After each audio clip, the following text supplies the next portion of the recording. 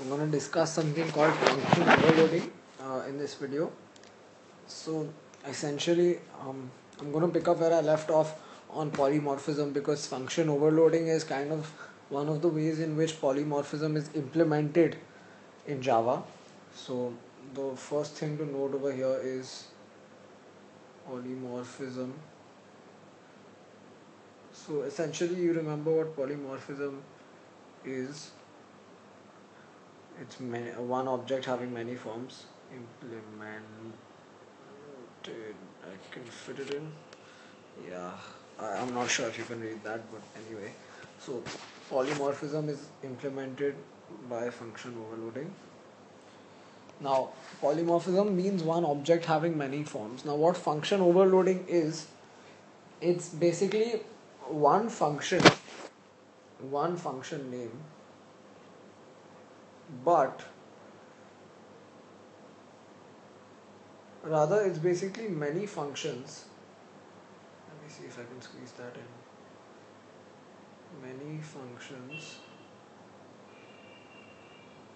Many functions, but with one name. So essentially, what the difference is the signature is different. The function signature, basically it contains the access specifier, return type, name of the function, parameter list. Signature is different. That's what you need to remember. Now, moving on, let's say that I'll show you an implementation of this. Let's say you had a function public void area. Okay, this is one function. Let's say you have the signature of one is this. Now I'm going to show you the signature of another one. Let's say you can have int area, int a, int b.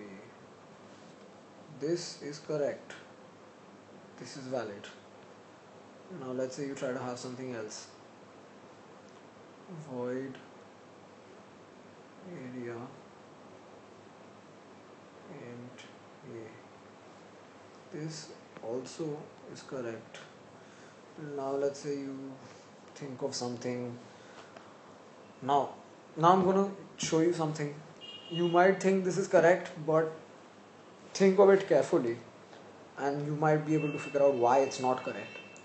Let's say you think of something like double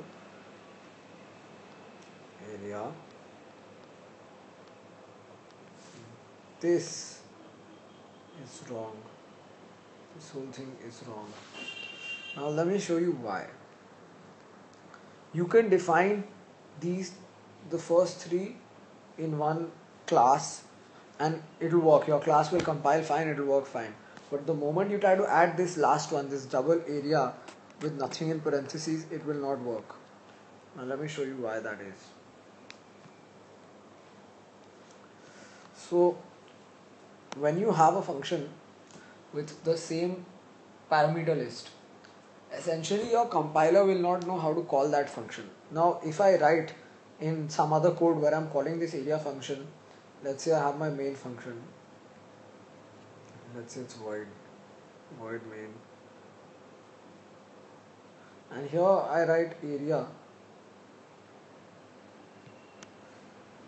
How does the compiler know which area function you're talking about? It doesn't know whether you're talking about this double area, this one out here, and it doesn't know whether you're talking about this public void area. So essentially that's why your code will fail. Now, so basically the 3 points you need to remember is return type, may,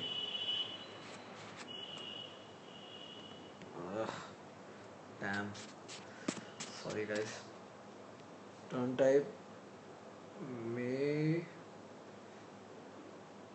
be different.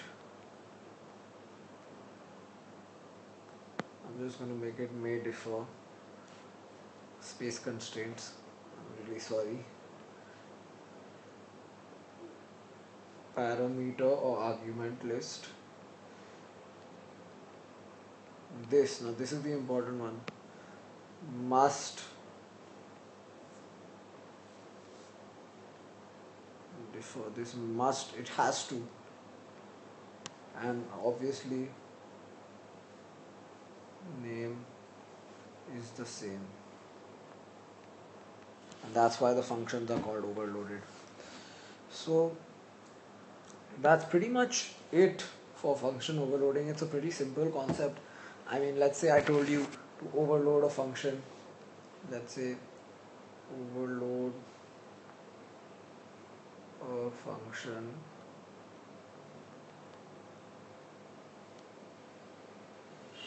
I'm going to call it area, using my previous example. And let's say one would be area of square, let's say rectangle, let's say circle. Now these three functions have different requirements. The square will need just the side, and that side square is the area. This will need the length and the breadth, and this will need the radius. Now see, the square and the circle look as if they have similar requirements, but they don't. Now essentially you could write a function public double square, or let me write it down, that would be better. Hold on guys. Let's say you could write public double area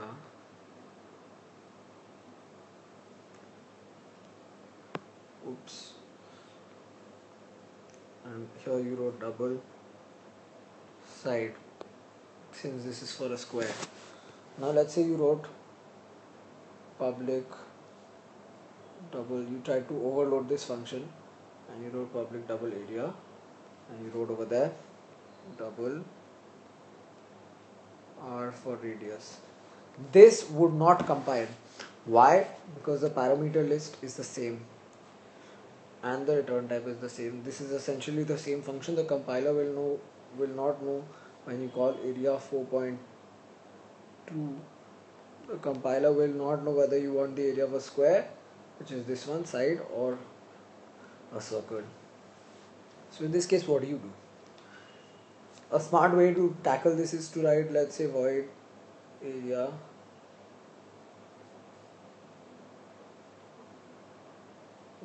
I meant inside, and for double for a circle you can have void area double r. That's a smart way to tackle it. So I mean that this is one of those problems where you don't really have a perfect solution. It leaves a lot left hanging in the balance. You can do what you want. But that's about it for this tutorial on function overloading, and I hope it helped you guys. It's a simple concept. There's not much to it.